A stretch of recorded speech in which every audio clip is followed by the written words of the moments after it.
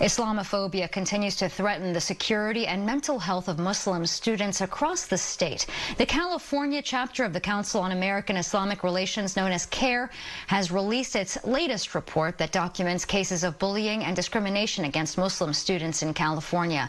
Here's KPBS education reporter MG Perez. The PBS NewsHour introduced us to Hafsa Abdi, a high school student in Minnesota.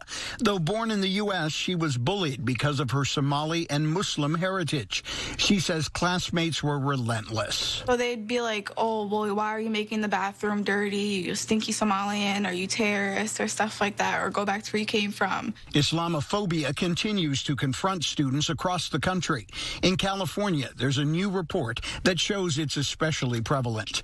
The Council on American Islamic Relations, also called CAIR, just released results of a survey conducted with more than 700 11 to 18-year-old Muslim students across the state. The survey found more than 47% of them reported being bullied by classmates for being Muslim.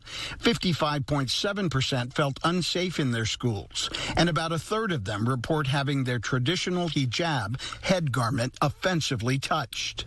The kids are being surveyed are right here that go to school with your children and my children. Tazeen Nizam is Associate Executive Director of CAIR San Diego, which participated in the survey. She says responsibility rests with parents and other adults who model behavior.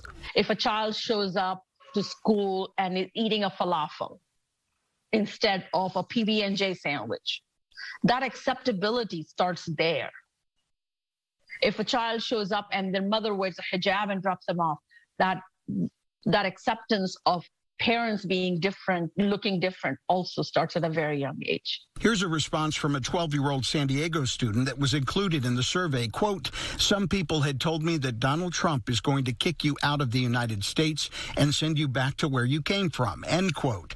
Another student from Fremont in the Bay Area said, quote, my science teacher told me that my type likes flying planes into buildings, end quote. A lot of people feel like someone who looks like me can't be an American because of my skin color or the hijab that I'm wearing, and that makes me not an American. Hafsa and so many others are determined to shatter those stereotypes.